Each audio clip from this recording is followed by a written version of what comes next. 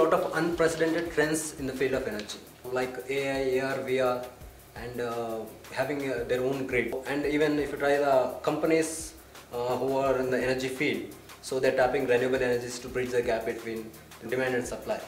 So what do you think? Which are all the trends that are going to make big impact in future?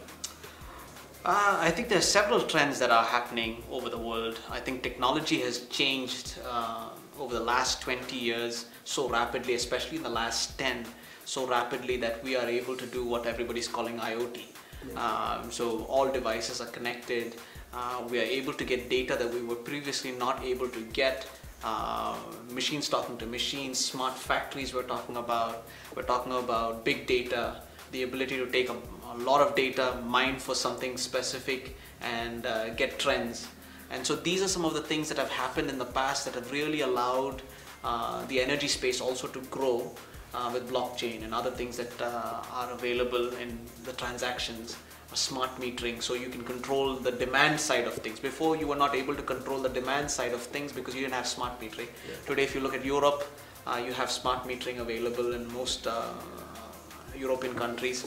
You also have a lot of industries practicing energy management because that's another thing that they've done. You've got a lot of these bots doing a lot of remote functions that usually required a human there before.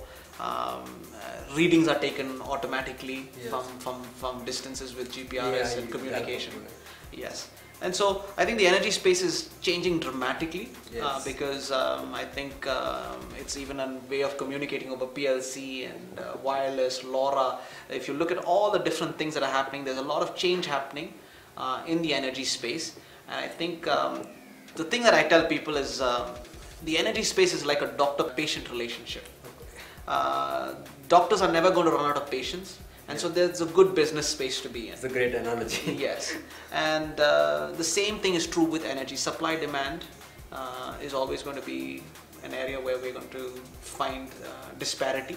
And I think we'll be able to help bridge that gap by being smart and intelligent, using some of these technologies and trying to bridge the gaps and get electricity to places where it's not there, especially in third world countries where they're struggling for energy. And so it's going to be an interesting next 10, 20 years, I think, in the energy space.